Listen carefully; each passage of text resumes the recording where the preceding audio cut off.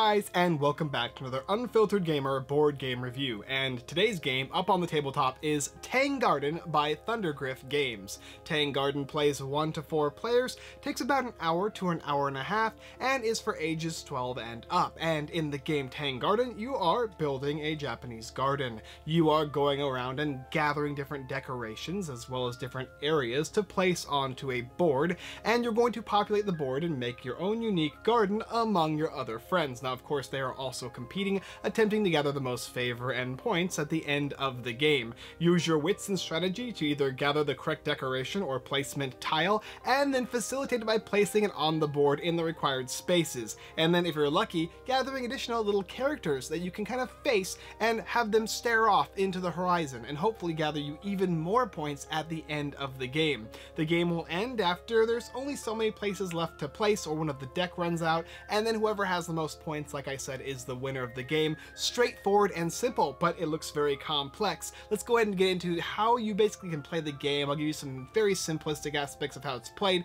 as well as show you what comes in the game, and then after that, we will review it, won't we? Here is Tang Garden, and as you can see, it looks pretty foreboding at first, but we can go ahead and break it down pretty simply, and then you can determine how it is played, and it's actually rather easy. You're going to have all of these decorations. These are all decorations, all these things here, and you're going to basically set them aside. Don't worry about them just yet. You're also then going to go ahead and take the small ones after putting them in a stack and put 4 of them in these areas here.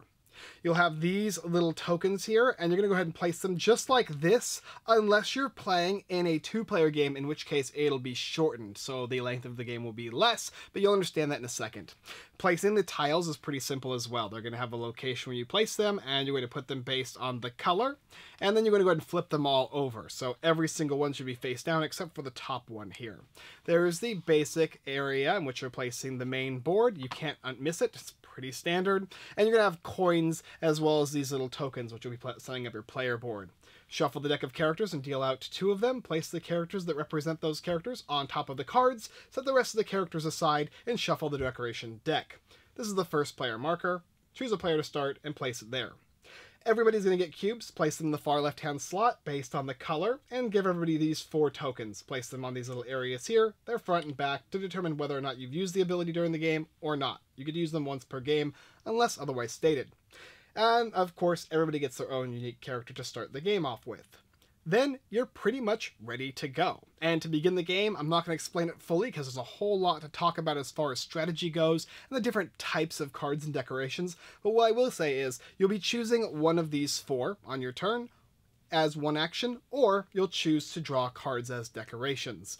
Your decoration hand will be 2 cards plus X. X will be the number of face-down tiles. So for instance, if these 2 have already been used and placed on the board in some way, then you're going to get 2 plus X, and X being 2 because there's 2 face-down tiles here. So you'll draw 4 cards, and then you'll choose one of them, and then you'll use that to place a decoration.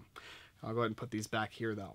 When placing tiles, simply know that like will go with like unless there's a red barrier. So for instance, if I wanted to place this here, I could place it just like that and it attaches. So foresty with foresty areas, water with water areas, and of course rock with rock areas, and then there's of course pathways. The last thing is this little red barrier. This red barrier does not care. It attaches however it likes.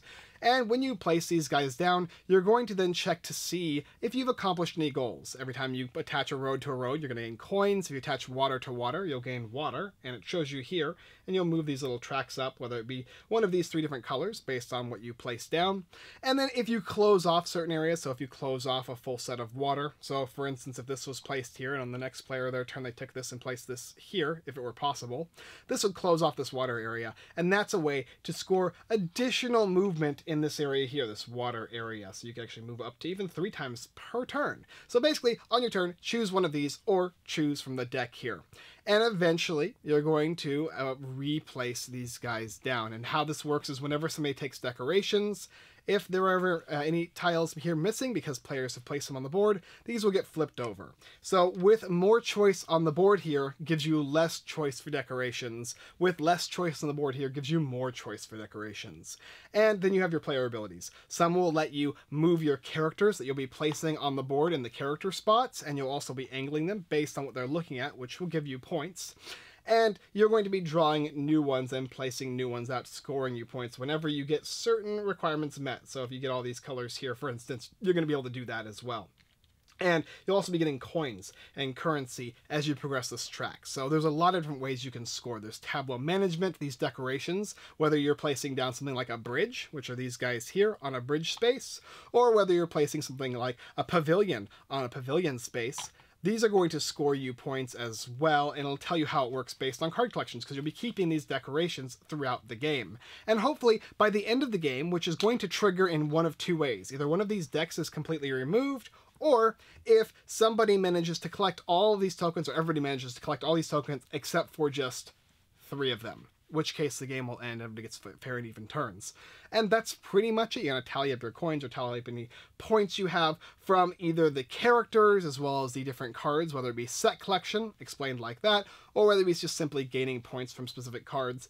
And then you'll see who has the most, and whoever has the most is the winner in Tang Garden. It's pretty simple. It looks pretty complex, but when you get a sense of it, player board, main board, bunch of decorations, and it's all based on just one of 2 actions, the game's really simple and really easy to understand with a lot of complex strategy. Let's go ahead and discuss it.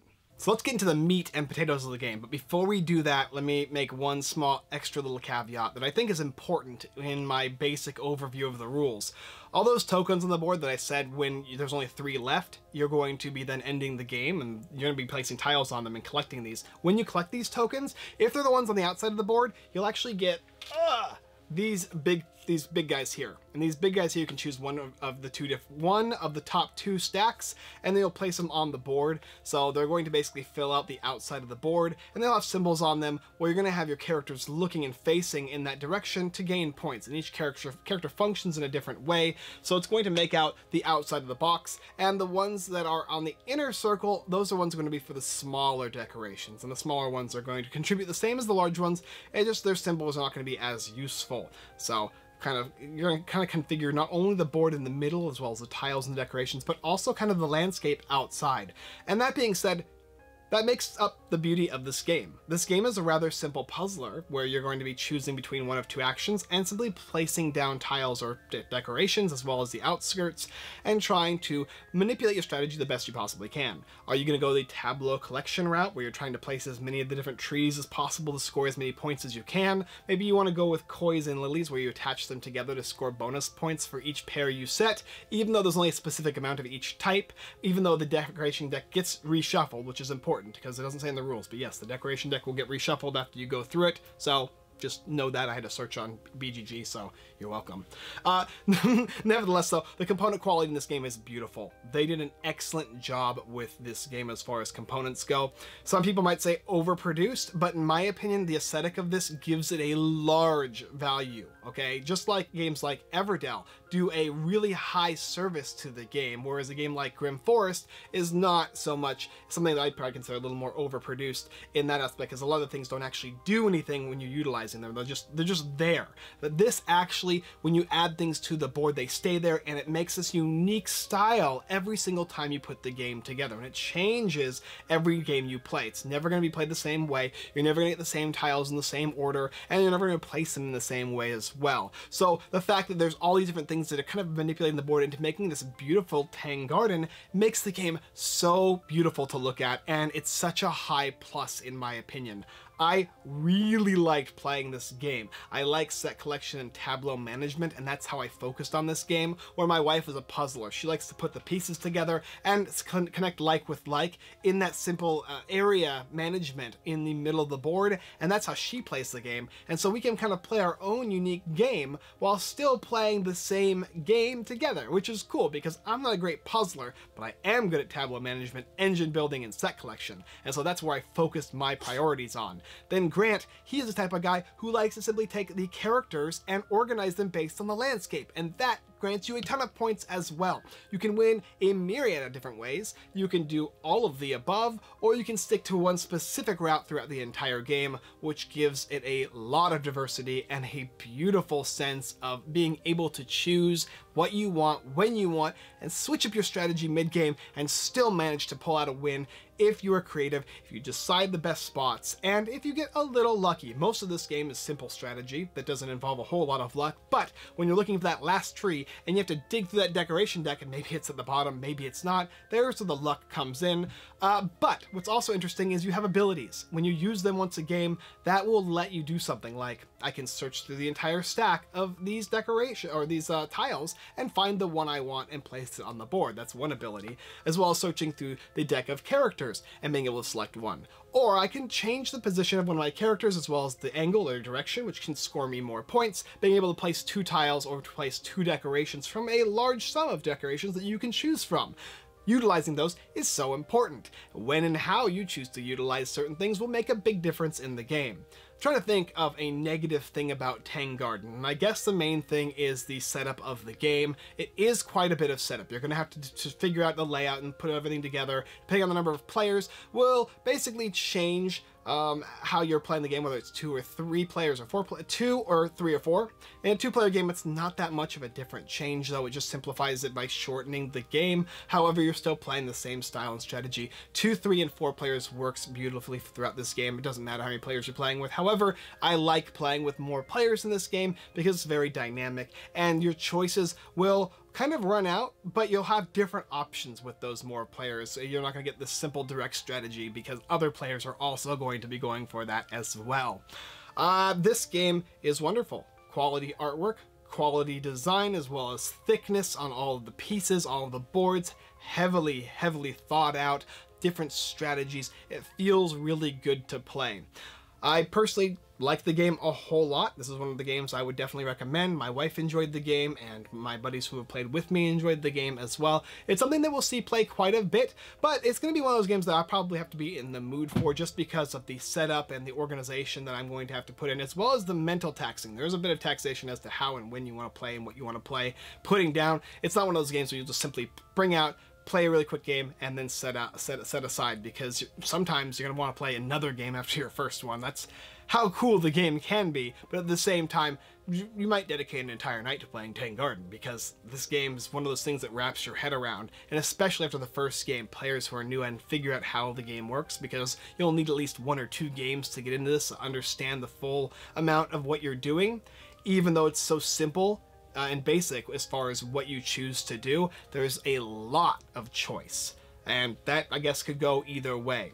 If you have any negatives down below, let me know what you thought of the game. But personally, this is one I really enjoyed, and it's one I'd strongly suggest you take a look at as well. Tang Garden by Thundergriff Games, and also Lucky Duck has made it worldwide, so they're going to be bringing this out to the world. It's how I got the game, to go ahead and spread some more love on social media to show you why you should pick up Tang Garden and the beautiful, high-quality game that it is. Thank you for watching another Unfiltered Gamer board game review for the game Tang Garden by Thundergriff Games. If you're interested in picking the game up, go down below, link in the description where you can go ahead and pick up the game. It's either them or Lucky Duck, depending on what country you're from. Maybe a little bit of hyperbole, as they would say, as far as that goes, but Lucky Duck is shipping them out to other countries. You know how they do stuff for France and Germany and whatnot, so they kind of change the game's languages. It's kind of a cool little thing, but they usually send me their games whenever they're gonna ship them out. So anyway, definitely take a look at it if something that interests you. This is a highly popular game, and a lot of people really do enjoy it. Some people have given me critiques, but I can't remember what they are,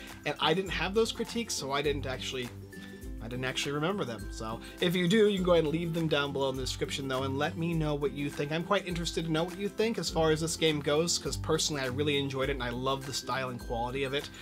And I'm curious, do you think it's overproduced? And if so, why? Alright, as well as checking out unfilteredgamer.com. Tons of blog posts, giveaways, Kickstarter lists, and more. The site will be revamped in the next week or 2, so you get to see a ton of great new content. I'm very excited to unveil our release of the new website, as well as we'll do a huge giveaway to kind of introduce the site and show you all the new content that we're going to be releasing. It'll be a lot of fun. And don't forget to check out our live stream every Wednesday, 6:30 p.m. PST. We play games just like this one live on stream, where you can go ahead and play with us in some ways, as well as just being participants in a lot of different crazy stuff we do, whether it be trivia, or whether it be on participation games, or just simply rooting for who you think will win in the newest Kickstarter style games out there.